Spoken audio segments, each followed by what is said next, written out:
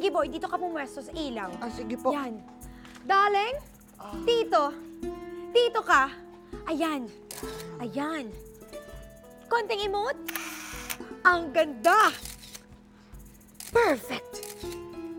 Ang galing niyo po talaga, Miss Cleopatra. At kapangalan niyo pa po ang reyna ng desierto. Parang mas gusto ko doon. Doon. Opo. Dito mo kukunan, Miss Photographer. Sige. Bilis. Okay. Dito na. Now na. I-shoot mo ako dito.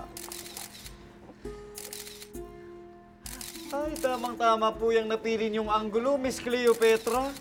At ang ganda pa po ng background niyo. Pyramid. Hindi masyado. Hindi masyado? Parang ang boring. Miss Photographer, pwede bang lagyan ng flowers ang pyramid? Flowers? Hindi naman totoong flowers talaga. Yaya, Po. bumili ka nga ng tela na pwedeng i-cover sa side na ito ng pyramid.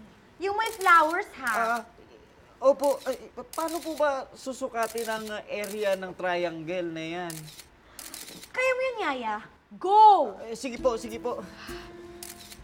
Paano ba sinusukat ang area ng isang triangle? Matutulungan niyo ba kami?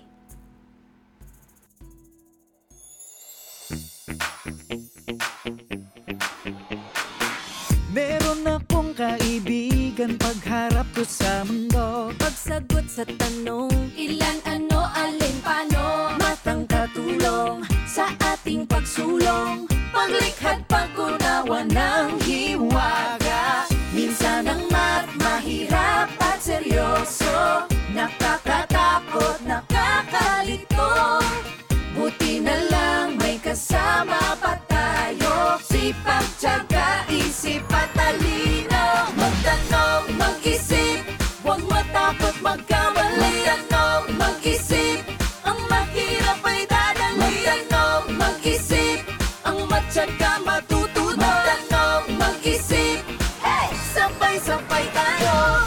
Kaya mo, kaya ko. Matutunan ng math. Kaya mo, kaya ko. Mag-usap, magsikap, isip, plus, tiyaga. Equals madali. Minsan ang math mahirap at seryoso. Nakakatakot, nakakalito. Buti na lang may kasama pa tayo. Sipag, tiyaga, isip at talino. Magtanong, mag-isip, huwag matakot magkamali. Magtanong, mag-isip, ang mahirap ay dadali. Magtanong, mag-isip, ang matyaga matutunan. Magtanong, mag-isip, hey! Sabay-sabay tayo. Kaya mo, kaya ko. Matutunan ng math. Kaya mo, kaya ko. Mag-usap, magsikap, isip, plus, tiyaga. Equals madali.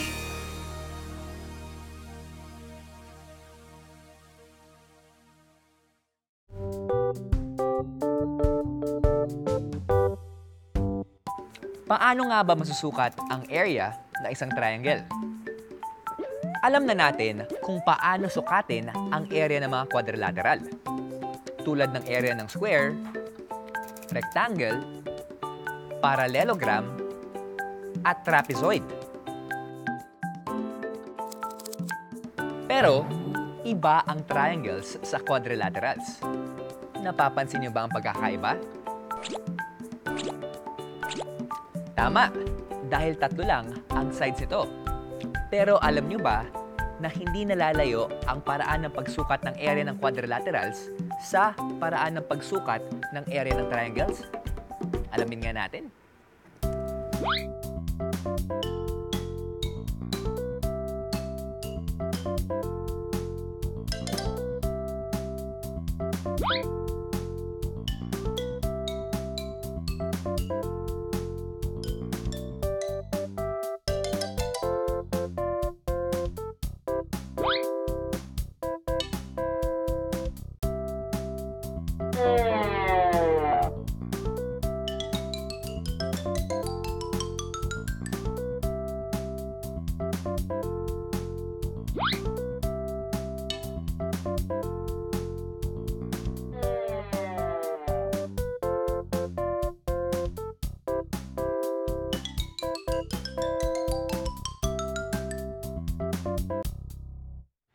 paano nga ba natin masusukat ang area ng triangle?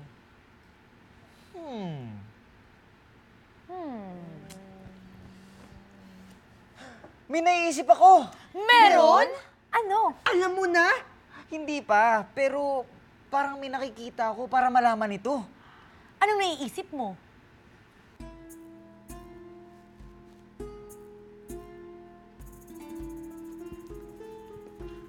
Anong ginagawa mo? Naku, Miss Photographer, medyo nahihirapan po akong isipin kung paano ang paraan ng pagsusukat ng area ng triangle na ito. Pero naalala ko po ang paraan kung paano susukatin ang area ng isang trapezoid. Nagka-clue ako. Anong clue? Ang trapezoid, kapag dinoble, binaliktad at pinagkabit, ang resulta ay parallelogram. Ito ang formula ng area ng parallelogram. Kaya ibinasi ang formula sa pag-compute ng area ng trapezoid sa formula ng area ng parallelogram. Pero hinati sa dalawa pagkatapos. Kaya naisip ko ang triangle. Oo nga, nakikita ko na rin. Kayo, nakikita niyo na ba?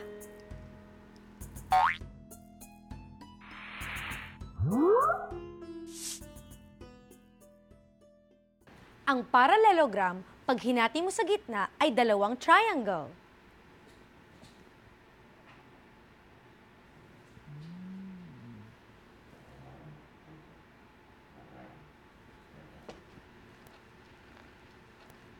Ang triangle, kapag dinoble natin, binaliktad ang isa, at pinagdikit, isa itong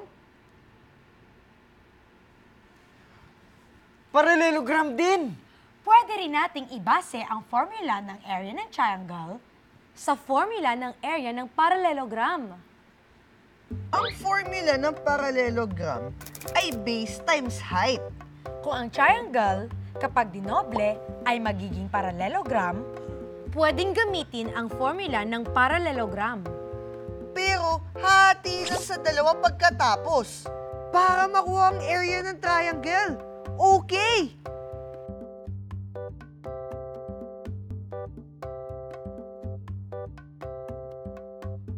Kung ang base ng triangle ay 6 meters at ang height ay 6 meters din, ang area ng triangle ay 6 times 6 divided by 2.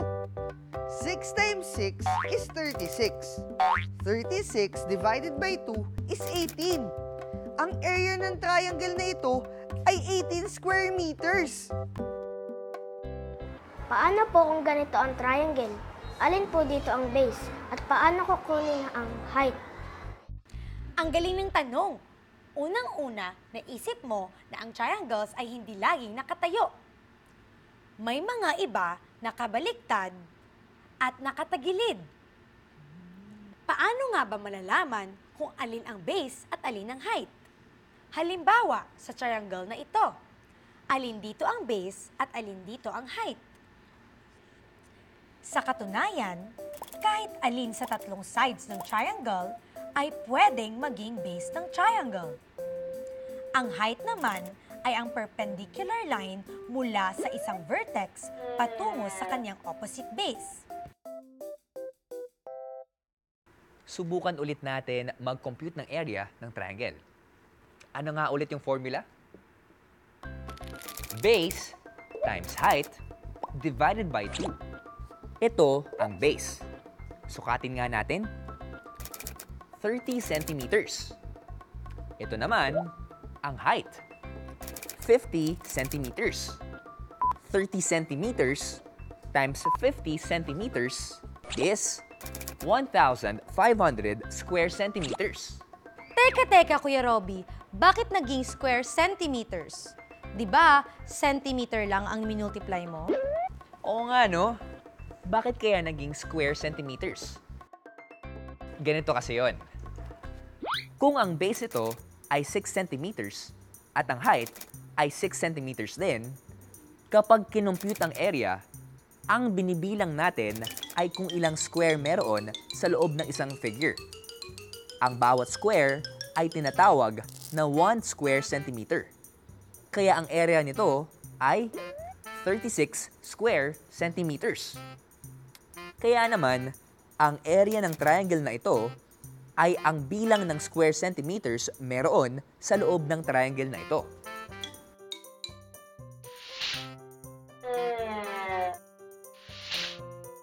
Kaya, ang area ng triangle na ito ay 8 square centimeters.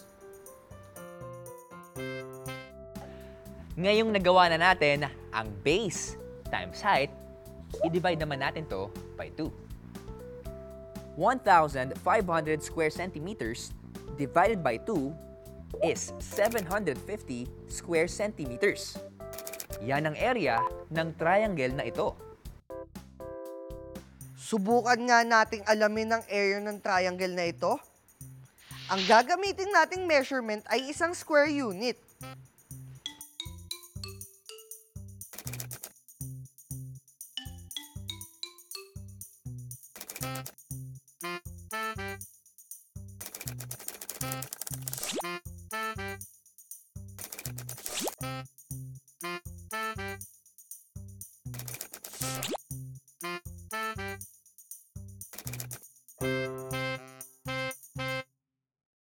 Para makuha ang area ng triangle, kailangan muna nating malaman ang base tsaka ang height.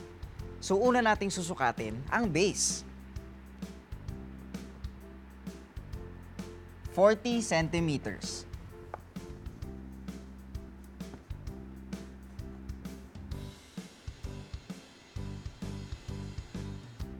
Ngayon naman, sukatin naman natin ang height.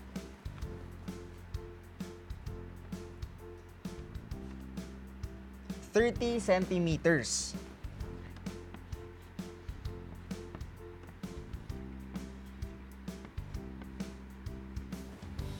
Ngayon, pwede nating malaman ang area ng triangle. Para makuha ang area ng triangle, kailangan nating i-multiply ang base at ang height at i-divide ito sa 2. Ang base natin ay 40 centimeters. Times, ang height natin, 30 centimeters. Divided by 2. 40 centimeters times 30 centimeters is equal to 1,200 square centimeters.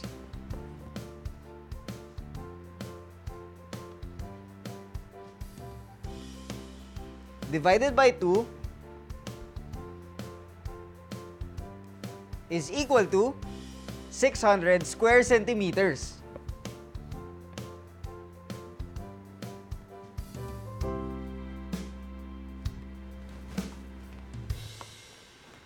Sabi ko na sa'yo, kaya mong malaman ang area ng triangle. Pinag-isipan lang po, Miss Cleopatra, tsaka gumamit ng kaunting creativity. Importante po ang creativity, Miss Cleopatra. Hindi lang po sa math, pati rin po sa photography. Kukunan na po kayo ni Miss Photographer. Magsimula na tayo, Miss Cleopatra. Medyo wala pa ako sa mood. At saka hinihintay pa natin kung anong ilalagay sa pyramid. Paano ka ba magkakaroon ng magandang mood, darling? Mag-compute pa tayo ng area ng triangle. Huh? Madali lang naman malaman ang area ng isang triangle kapag alam mo na ang base at ang height. Halimbawa, kapag 2 meters ang base at 3 meters ang height, ilang square meters ang area ng triangle?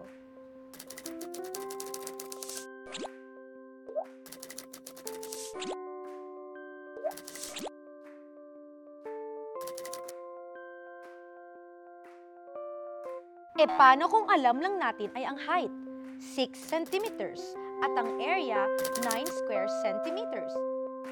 Malalaman ba natin kung ano ang base ng triangle na ito?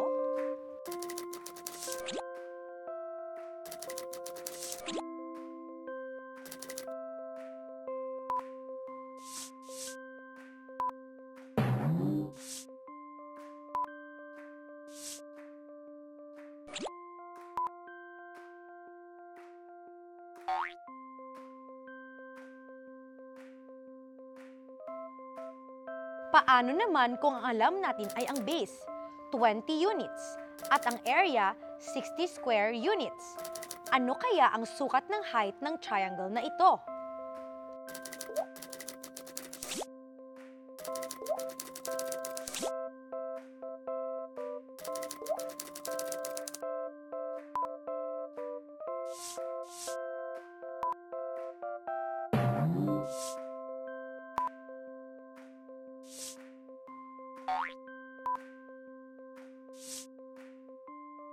Okay, di ba? Let's play area of kakanin. Kuhanin nga natin ang area ng cover ng kakaning ito. Kung ang base ay 5 centimeters at ang height ay 4 centimeters, ano ang area ng triangle na ito? 10 square centimeters, 18 square centimeters, o 20 square centimeters? Ang area ng triangle ay base times height divided by 2. 5 times 4 is 20. 20 divided by 2 is 10. 10 square centimeters. Correct! Ang triangle na ito, ang base ay 3 at ang height ay 2. 3 square centimeters. Tama!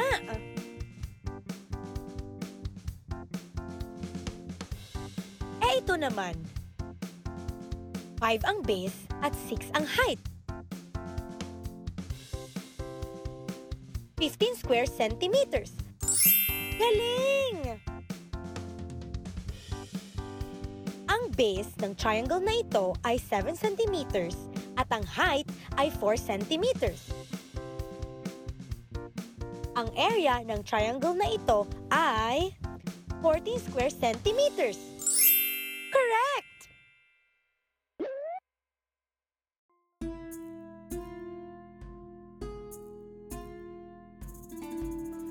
Oh, bongga, di ba? Flowerfully confident ang pyramid na yan. Eksakto ang sukat! Siguradong nasa mood na magpo si Miss Cleopatra niyan. Oh, ayan na ang star!